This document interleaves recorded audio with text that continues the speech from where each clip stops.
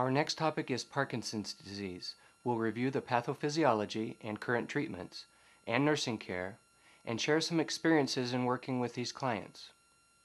Parkinson's disease, or PD, is a movement disorder that affects coordination and involuntary motor function. The most common type of Parkinson's disease is idiopathic Parkinson's, developing when part of the basal ganglia degenerates, causing a deficiency in the production of dopamine. The loss of dopamine results in difficulty refining voluntary movements. Normally, the effects of dopamine and acetylcholine balance each other.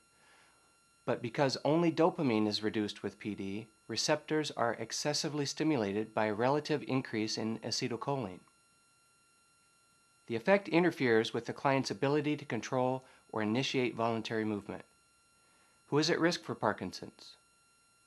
Idiopathic Parkinson's disease most often appears in adults over age 50. Why the basal ganglia degenerate is not known.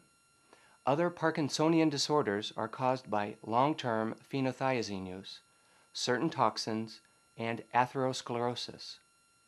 The cardinal symptoms of PD are muscle rigidity, bradykinesia or slow movements, and tremors. Some clients also develop autonomic symptoms and dementia.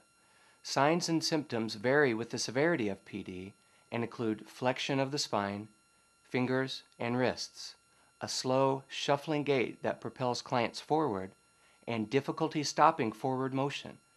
Motor activity is slow and uncertain. Clients may have trouble starting actions and have tremors and pill rolling, movements of the fingers. There are various levels of muscle rigidity detected with passive range of motion. There's cogwheel rigidity, which is rhythmic interruptions in movement, plastic rigidity, which is mild restriction in movement, and lead pipe rigidity, when an extremity cannot be moved at all. Your client might have progressively smaller handwriting. That's called micrographia. Changes in voice, difficulty speaking, called dysarthria, a mask-like facial expression, difficulty chewing and swallowing, drooling, and autonomic dysfunction. That includes orthostatic hypotension, excessive perspiration, changes in skin texture, and oily skin. In addition, clients experience psychosocial changes, specifically depression, mood swings, disturbed sleep, and dementia. There is no specific test for PD. Diagnosis is based on the client's clinical manifestations once other conditions have been ruled out. Drug therapy to increase dopamine is the primary mode of medical management of PD.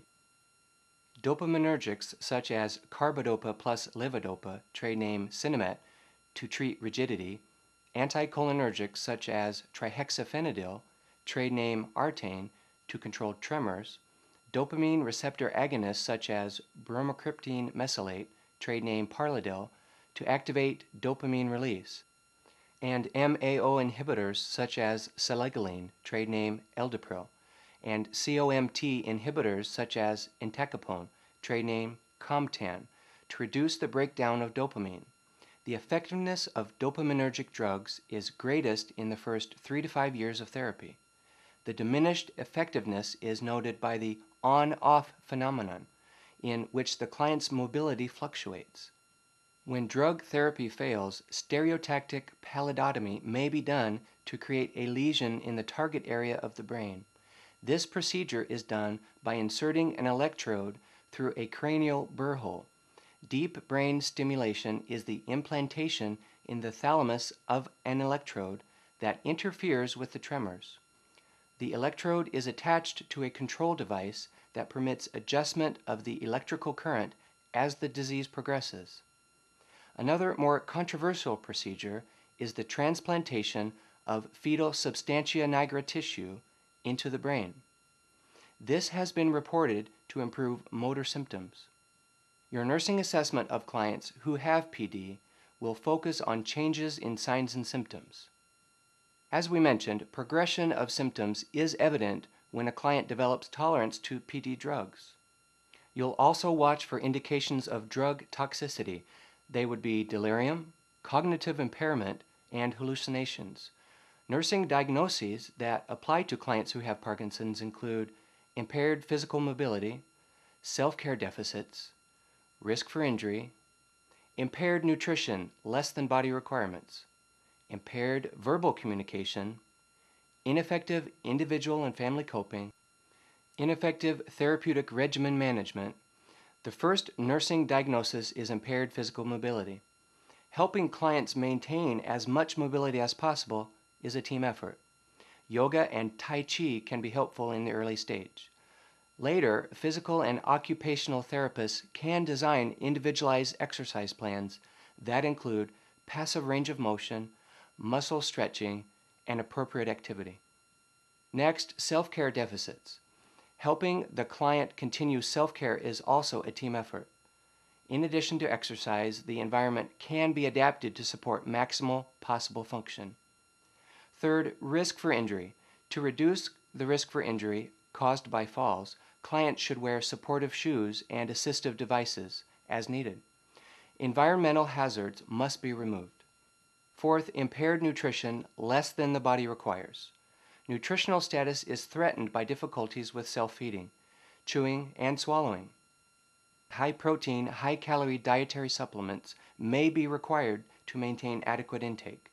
Thickened liquids, including milkshakes and pudding, are easier to swallow than thin liquids. Make sure your client is sitting up for meals and schedule medications so that their peak actions coincide with mealtimes. Your client might have impaired verbal communication. Changes in the voice and difficulties with the mechanics of speech can make it hard to understand the client. Further, some clients automatically repeat what others say or repeat their own vocalizations. Encourage clients to think through what they want to say before beginning to speak. A speech and language pathologist may be able to help with swallowing and with speech. Finally, ineffective individual and family coping and ineffective therapeutic regimen management.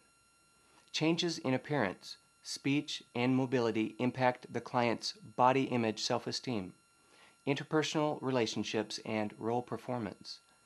The clients and significant others need education and support to help them cope with PD.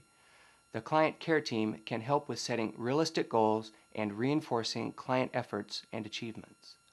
Some clients will benefit from antidepressant medications.